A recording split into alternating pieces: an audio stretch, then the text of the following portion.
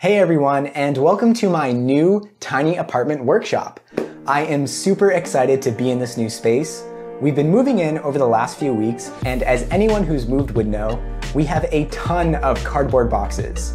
And I'm not talking cheap, small Amazon boxes. A lot of these boxes are really big and sturdy, and some of them are even double thick. So when we started breaking them down and wrapping them up, I started feeling a little guilty about just putting them out on the curb to be recycled into more cardboard. You know, cardboard boxes are a really useful material. They've helped me a lot throughout my maker journey. So I started thinking, I wonder if there's a way that I can take as much of this great cardboard as possible and turn it into something that's beautiful and useful. And then the idea hit me, a chair. I've never made a chair before, let alone one out of cardboard, so I thought I would start simple. I thought about Adirondack chairs and how their shape is basically a simple profile that's extruded into 3D, and this seemed like the perfect operating premise to make a cardboard chair. I looked at a bunch of pictures of Adirondack chairs to get a sense of their relative proportions and angles, and then started sketching out some shapes to transfer this idea into a smaller lounge chair. Once I had a shape that I was happy with, I took a piece of cardboard and tried sketching it in real size. I really wasn't going for perfection here.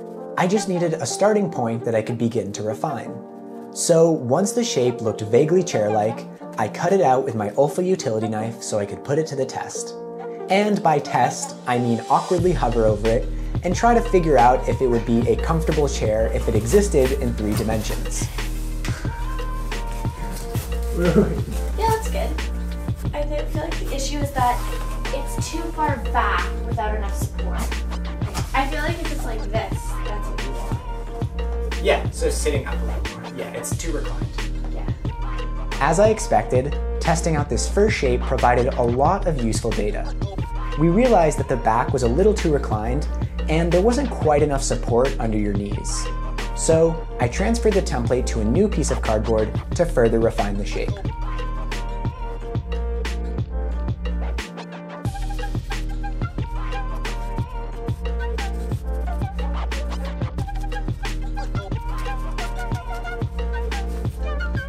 For the second test, I figured out that lying on the floor on my side was a much easier way of testing how the contours of the chair fit the contours of my body. And this second template was way better. It was almost perfect, but the seat still felt a little short. So for the final iteration, I just extended the seat length by a few inches.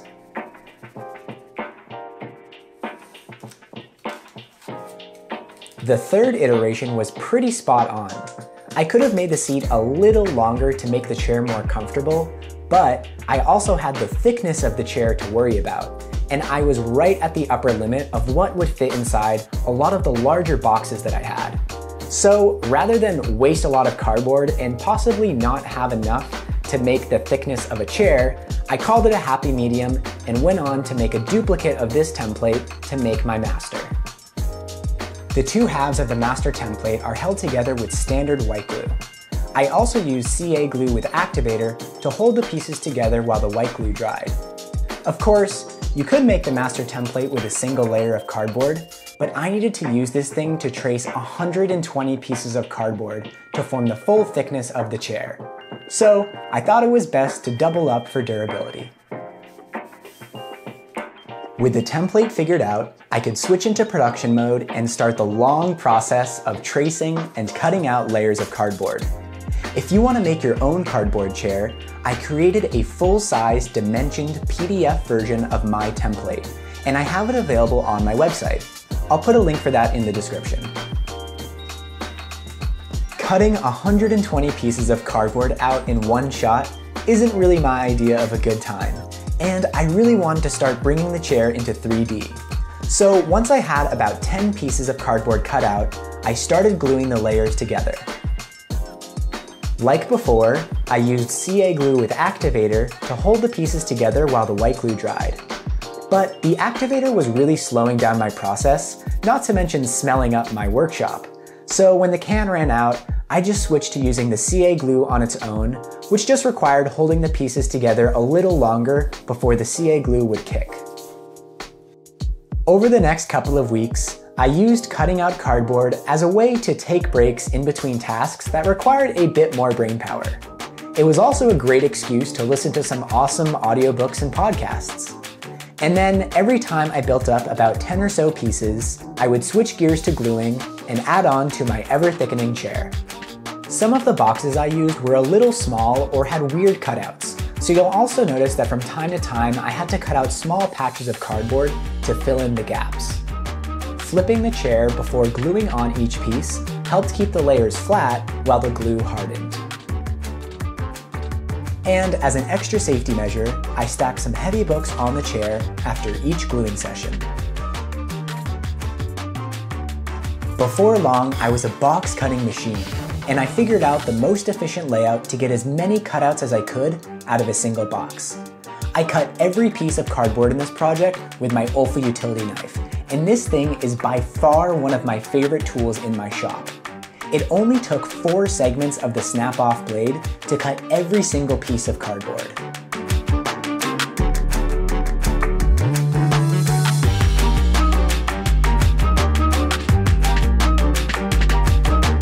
It was super exciting when the chair got wide enough that I could actually sit on it. But my goal was to make it 18 inches wide, so I still had a long way to go. As you might have expected, I did eventually run out of moving boxes, but luckily, my girlfriend's work goes through a ton of cardboard boxes, so I asked her to set aside some of their biggest boxes so I could build the chair up to its final thickness.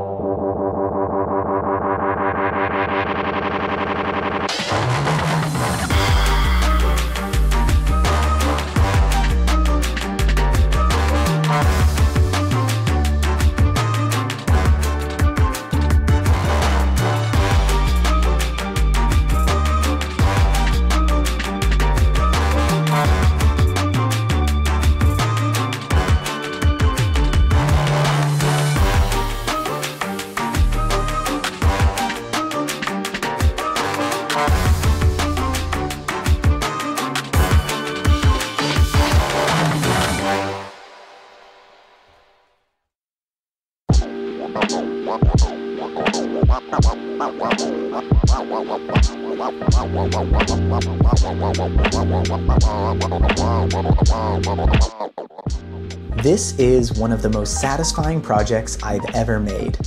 To start with a pile of cardboard boxes, develop a template, and gradually build up a real furniture item layer by layer is pretty cool, to say the least. I think if I were to change anything, I would just add a slight curve to the back, but for a cardboard chair, it's surprisingly comfortable.